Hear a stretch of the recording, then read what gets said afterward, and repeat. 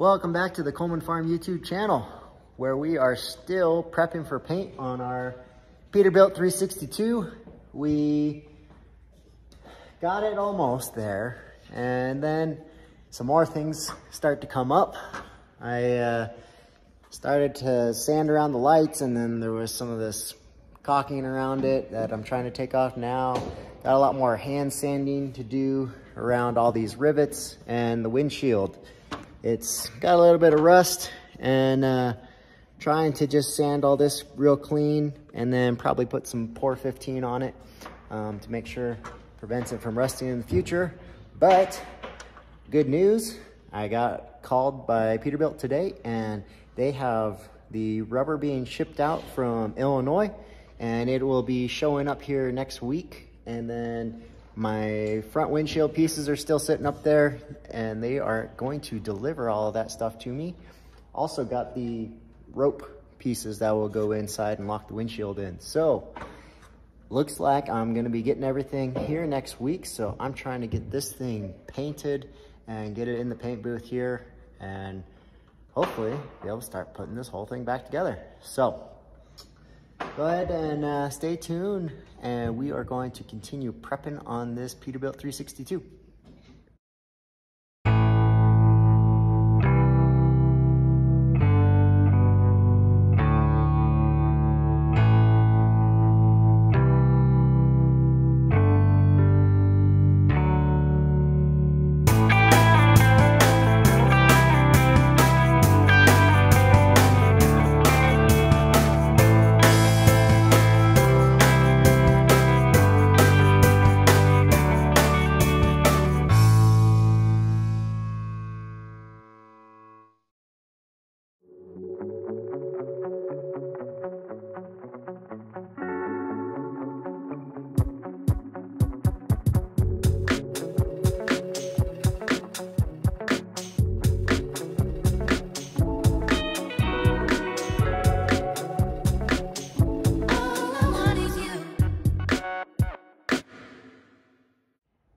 So I was thinking this whole windshield was aluminum, and then realizing that it's rusty, the frame that holds the windshield in is actually steel, and then the rest of the cab seems to be skinned with an aluminum.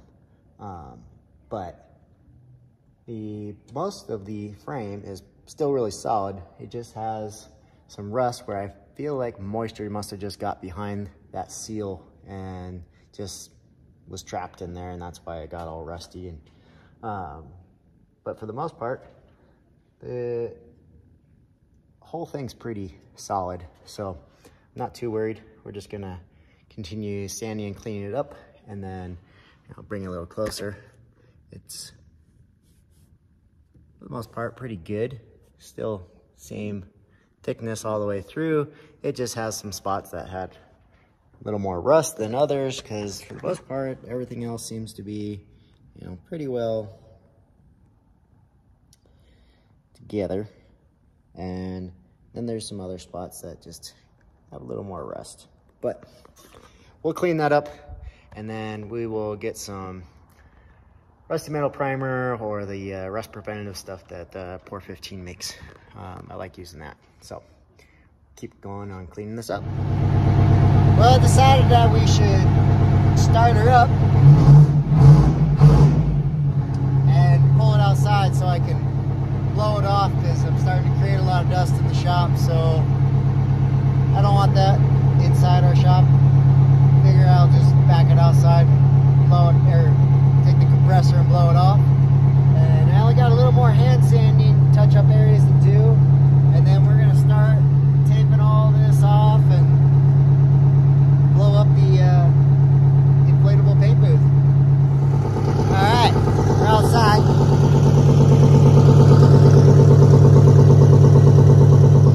Sounds so much better than with the mufflers on.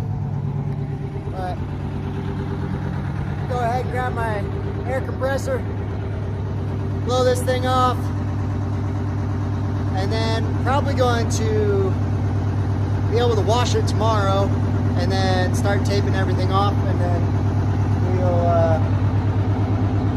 start getting the paint booth set up.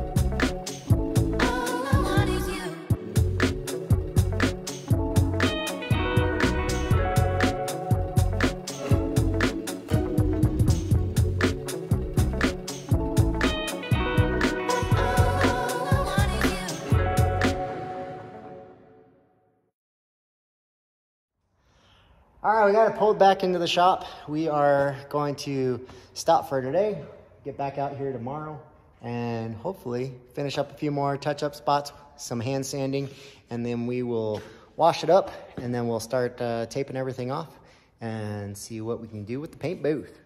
Back at it again today. We are getting closer. Let's start pulling out these little clips here for the lights. And figured that I should probably pull these off before I try to paint it, because I just want everything looking nice.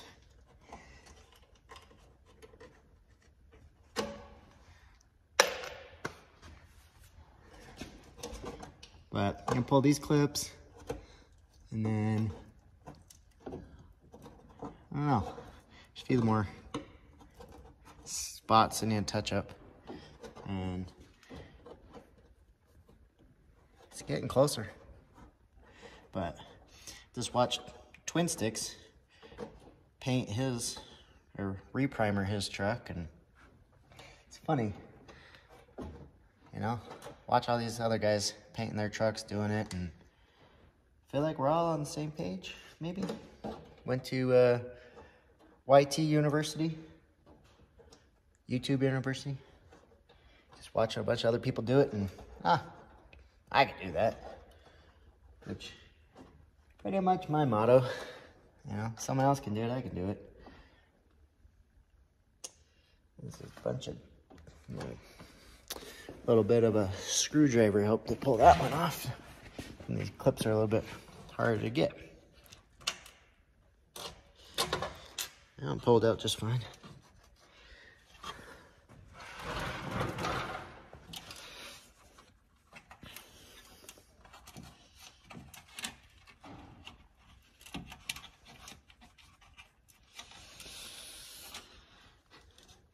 But I don't think I want to put the original lights back in here. I think I want to try to do something different and go to like an LED, something that uses a little less power. Really try to switch all the lights to LEDs. I think it'd be better. All right, I'm gonna have to grab a screwdriver and put you guys down. So I got all the clips done. Put that in a box so I don't lose them. But now I'm just gonna go back to doing some more sanding and get this thing closer and closer to the spray booth. But yeah, it's a pain in the butt to prep everything. Noticed yesterday after I got done, up around the window here, there was some pitting from just rocks and things, whatever, hitting it, and had to do a lot of extra sanding there, and then make sure I gotta touch all that stuff up when I get in with the high build primer, make sure everything's smooth. But should be looking pretty good once it's all painted. Just tedious work. So I'm gonna stop talking and get back to sanding.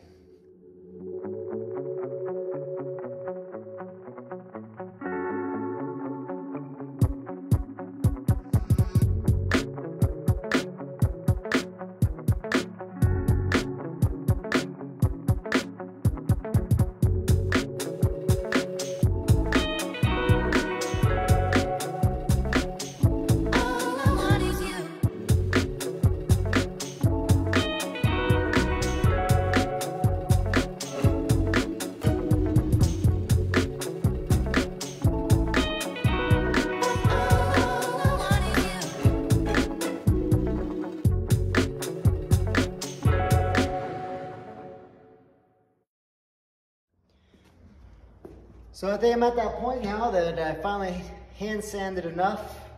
Hands are done. I'm gonna go ahead and pull this back outside, pull out the pressure washer, get this thing washed up.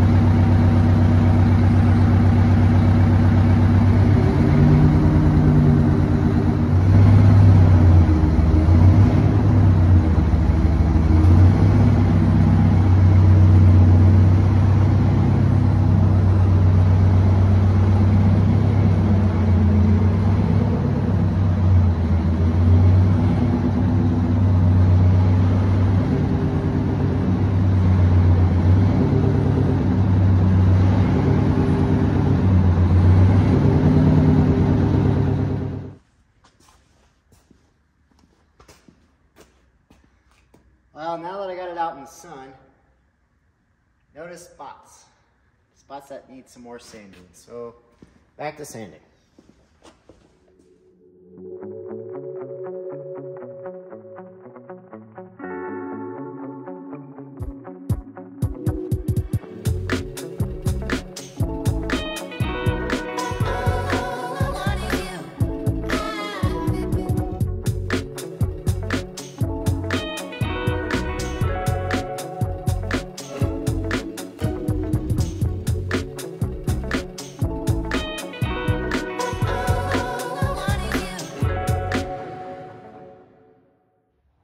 So after washing this, I realized that there's a lot more dust and dirt on this thing than I thought.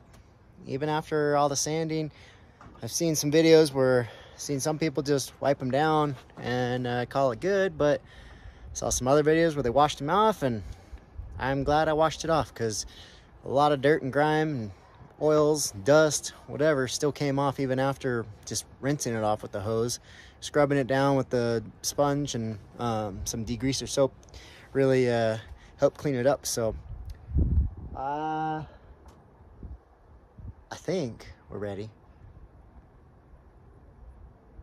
Yeah, looks pretty good to me. I definitely went over it a few more times with my hand and found some spots to touch up. And again, I'm gonna be hitting it with the high build primer and retouching everything up again. So it's gonna take a little bit more time, but that's what I'm going for, trying to make it as professional of a paint job as I could be. So for a first timer, I'm doing my best. Definitely watched a lot of videos from Paint Society on prepping auto bodies and watching other guys paint their trucks. So we'll see what happens, but I'm gonna keep on going and get this thing ready to go in the paint booth. All right, we got the Cabover flipped back around, back in the shop. What are we gonna paint it in? Boom!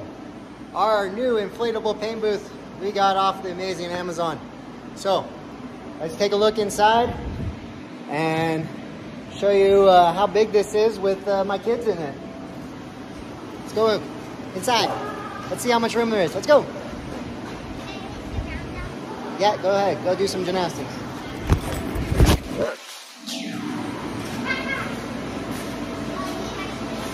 We got a 33 by 25 by 15 high. And standing in here looking at it, I'm pretty sure we got enough room for the Cabover to get inside here. So we got filters on the walls. Gotta hook up another fan or blower for the blue one, which is gonna be the ventilation. So fresh air is gonna come in through the blue and come out through our filters, which we have 2 on either side. And then there's a little man door in the back, or the big one here up in front. But overall, there's definitely plenty of room in here to set up the scaffolding, some ladders. I'm gonna back the cab over in here and then paint it on that side, closest to the filters. So the fresh air will be blowing so it's not directly on the truck. But then also there's enough room with these ribs up here on the top to where there's more room between the roof and the cab over. So just my boy being weird, silly. But yeah, so got a little bit more room. I can pull this thing out a little bit. It's kind of sitting a little loose inside here, but let's go ahead and see what it looks like with the cab over inside.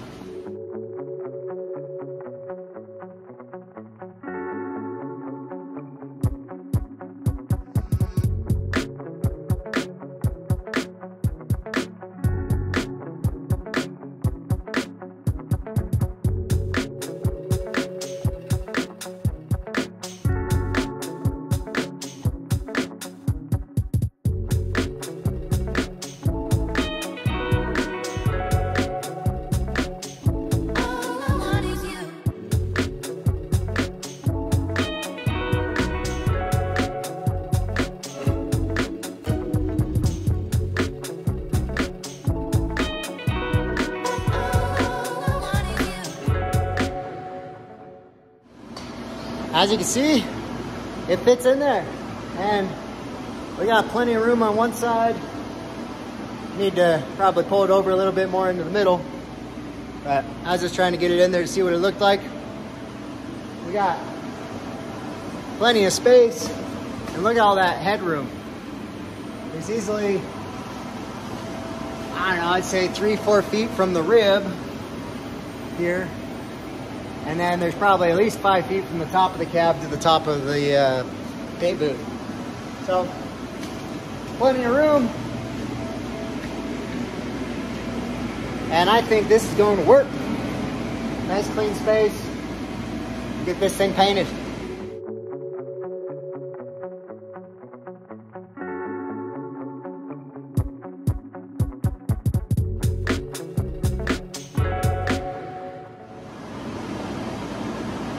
Boom, we are in the paint booth.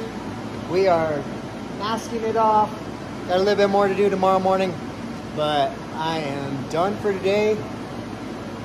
Totally forgot videoing masking and all that. My kids were helping me and that was good. That was fun. But going to go ahead and shut these blowers off. It's gonna deflate for a little bit and then we will be ready for tomorrow. I know I'm not that great about explaining everything, but do a little quick tidbit. So, we've been sanding and prepping this for a long time. Washed it today, got a lot of dirt and grime off, pulled out the spray booth, blew it up, fits in here perfect. I got tons of room, and there's at least 3-4 feet above there before the rib, and then there's another 2 feet between the rib. So I'm gonna pull the scaffolding in here tomorrow. Should give me plenty of room to work around it and paint this bad boy. So we're gonna go ahead and get our primer on first, and then we're gonna pull it back out, block sand it all down, make sure everything's smooth, flat, make sure we don't have any mess ups, and then get it back, clean it all up, get back in the paint booth, and then hopefully get some paint on this thing by next week. So stay tuned. Please like and subscribe and keep on following. Appreciate all the comments, and we will see you guys on the next one.